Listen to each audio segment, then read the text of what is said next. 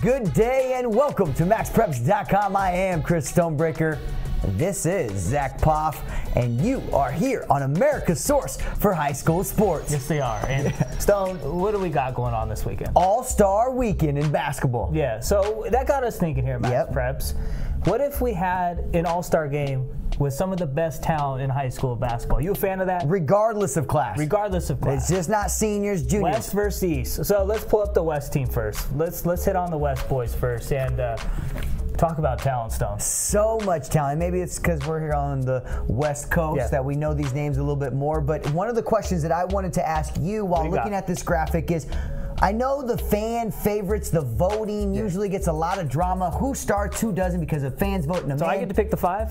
Pick your five that the fans would vote for. Well, LaMelo Ball, easy. He scored 92 in a game. So LaMelo, he became a national sensation. So let's throw in two Ball brothers. Yeah. We'll go with LiAngelo Ball also. So big market, probably a lot of votes. So let's get a couple of the top recruits in too. We got Bagley the third from Sierra Canyon, the #1 recruit in the 2018 class.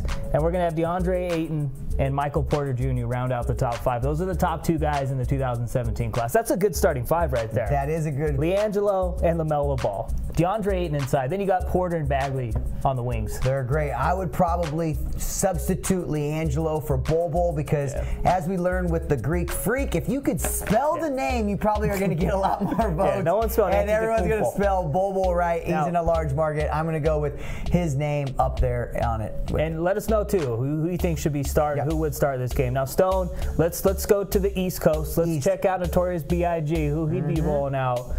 I did the fan voting, who I think would be the top five. Who you got? I'm going on this side, of course. The leader in the clubhouse, maybe, I think LaMelo gets a lot of votes on the West, but for sure on the East, Zion Williamson would be the leading. Listen, Drake was rocking a Zion Williamson jersey, so if that's happening, you know people are going to know the name.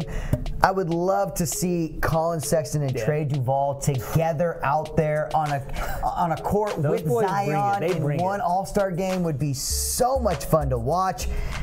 To throw in there, let's just give you a Wendell Carter. He's going to Duke. You know those Dookie fans are going to be throwing out some votes. He's the #4 player in the class of 2017. And just to give another big man, so we have the three guards, we'll go Bamba, #3. And he's uncommitted, so people are probably going to vote for him just to see him and to see his talent. And a guy that I might have thrown in, he's the top guy in the sophomore class, and that's R.J. Barrett from Montford Academy. Montford Academy is, one of the most national powers when it comes to high school basketball.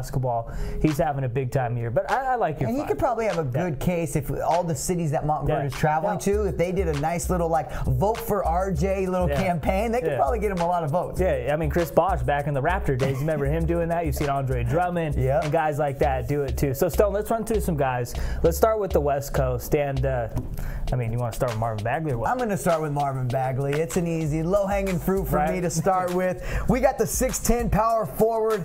Marvin Bagley, as I said, on the lower third right there of Sierra Canyon High School in California. He's the #1 recruit in the class of 2018, and some would argue the best player regardless of class. I would be in that boat.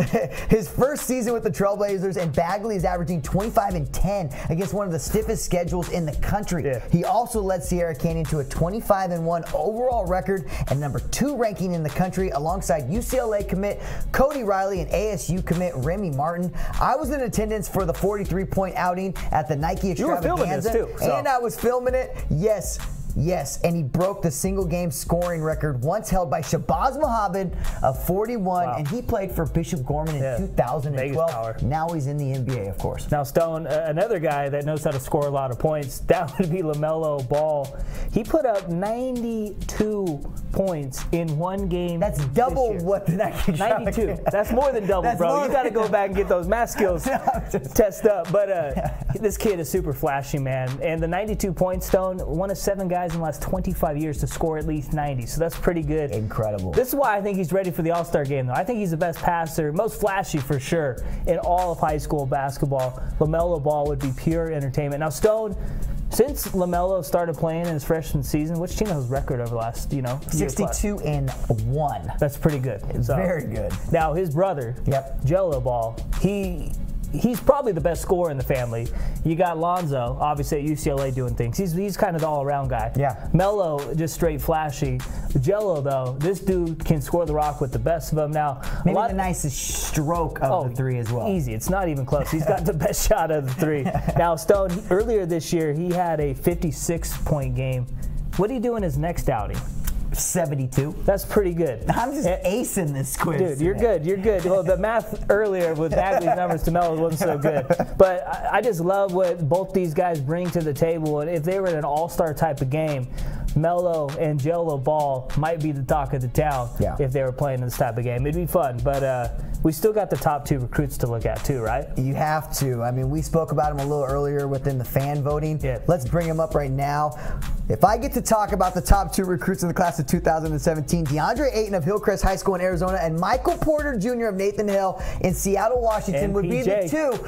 I'm starting with Michael Porter. That's what we're going to do because you know what? He has turned Nathan Hale around in 1 year after transferring from Father Tolton in Missouri.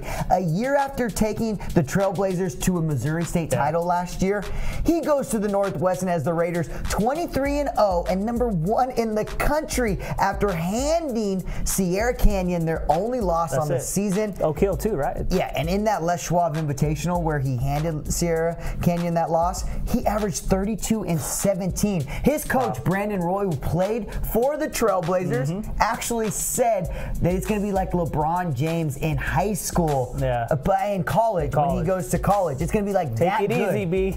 Take it easy, all right? He put up some big names. Now, as for DeAndre Ayton, the 7-foot Bahamas native is an Arizona commit and has been at the top of his class since his days in the 619. I love that area code shout out, bro. Now that he is in Arizona, he is the first McDonald All-American from the state since Jared Bayless in 2007, and he's following in Jared Bayless's footsteps as well by going to Arizona.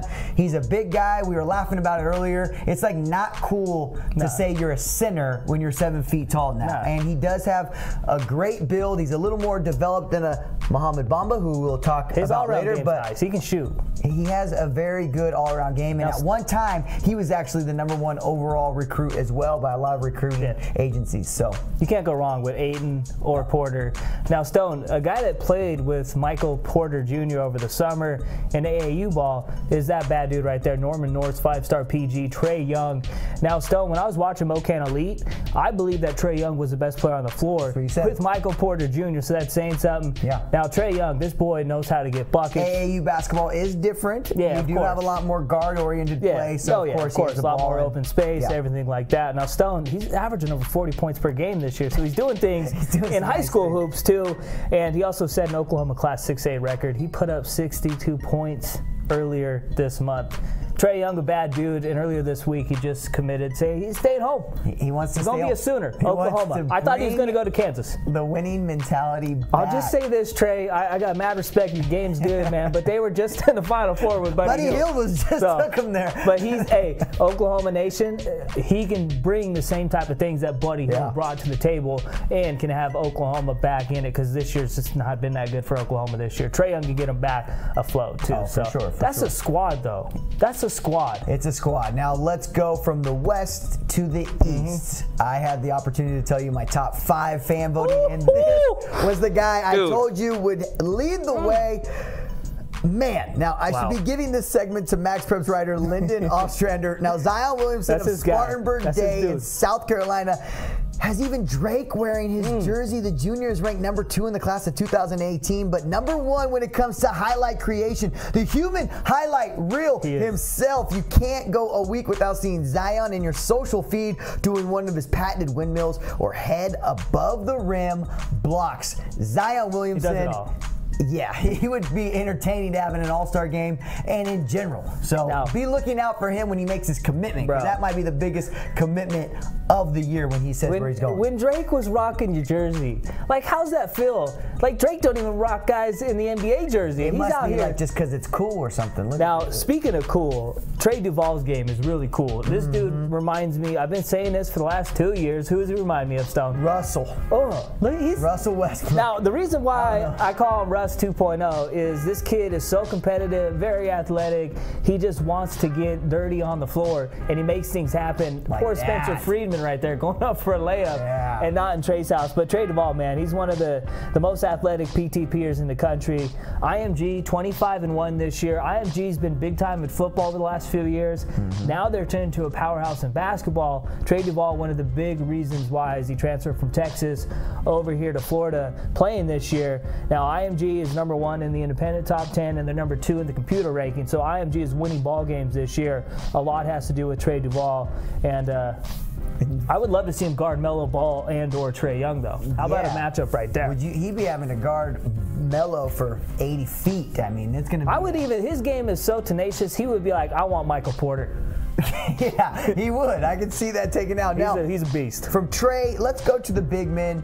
I told everyone that he would probably be one of the top vote getters as well because he's the #3 recruit in the country. Mohamed Bamba of Westtown School in New York is the #3 overall recruit in the class of 2017. Right now, he is uncommitted, so that brings a lot of intrigue. So Duke and Kentucky probably, right? Exactly, yes. So you can be sure, though, that the 6'11" forward will be playing D1 next year. I'm almost certain that will happen. Say you can book it. You can book it. The likes of Duke and Kentucky want his talent, especially if you're looking at him right now and you notice he has an incredible 7'8" wingspan. Wow. And a 9'5" standing reach. So he can almost dunk without. If you could get him a little more weight on his bones so he can handle the likes of a DeAndre Ayton and stuff, he has a 6'11" frame, athletic, long reach. He's going to be just someone to deal with on the defensive side for sure. And then go from there. You work on some of your skills. That's a nice little turnaround. The scary thing with Mo, too, he's developing still. So he's still not even close to hitting that ceiling. Oh, yeah. He's just getting started, man. And he's already, what, the #3 recruit. So that's big time. Now, we got 2 other guys we're going to run through. Potential. That word, potential. Yeah, he's got potential. Is really good. Another guy with a high up ceiling is Kevin Knox. This dude's a beast. 5-star power forward from Tampa Catholic. #8 overall recruit. He's averaging 30 and 11 this year. He's getting buckets, getting rebounds.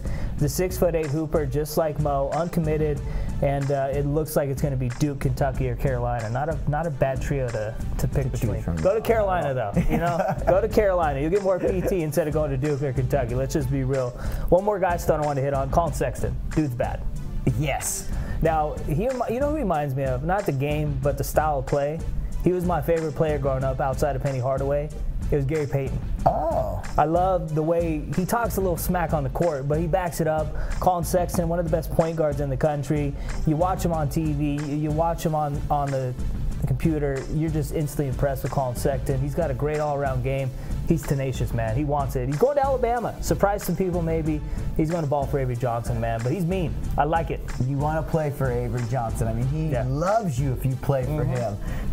Those 2 teams right there, best 2 teams that you could put on paper. Jason Hickman, National Basketball Editor, thank you for compiling all of those little I know there's some snubs, too, so let us know who you think are potential snubs. People are probably going to say a guy like MJ Walker. Yeah. He got snubbed. But at the end of the day, too, it's like, who are you taking off? Yeah. You know? But who do you take off? Who do you add? You only have 12 spots. People aren't going to make it. Stop avoiding the question. Who are you taking?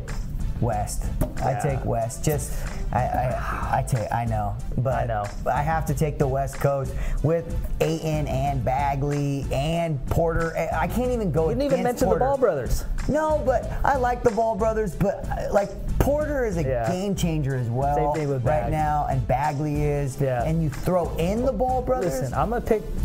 Wait, bring up the East real quick. Let's see. I might make it. And I really like Jalen Hands. People don't know about it. He's solid. Yeah. The thing I like about the East, though, I think they got a lot more guys that are mean. They do have but that's the East Coast in general, It right? is. They got that attitude on the East Coast that everyone likes. Listen, if Zion got the rock and he's coming down full speed, I can tell you one thing. People are putting on their blinkers. They getting out the way. They going left and right. Because Zion is going into dunk and hurt feelings. Colin Sexton, he talks more trash than anyone. I don't think LaMelo Ball is going to take a charge from Zion. Dude, Trey Duval? I'm going West, though. I'm a West Coast guy. I'm going with the West Coast. Yeah, I like the East, man. They say that, but they're tough, bro. They got some tough dudes out there. They'll be playing defense from start to finish, and you know what? Trey Duval is probably my favorite player in high school basketball, but I got to go. I'm a big LaMelo Ball guy, too. Well, we made this show long enough. It was a great show, a ton of content, ton of video. We hope you all enjoyed it. Again, this is just if we were to make an All-Star. This has actually we also got nothing to do with actually our Player of the Year or End of the Year awards. This is just having fun. All-Star game. All-Star weekend. Now, Stone, people be on the lookout. We got another What If high school dunk contest going on. We want you guys to interact and let us know who you think would win. Yep. I think a couple guys from this might be in it too. Oh yeah, man! You tell us who you think would take on the high school dunk championship if we were to put it together. Yeah. My name is Chris Stonebreaker. This is Zach Poff, and keep on clicking on to MaxPreps.com, America's source for high school sports.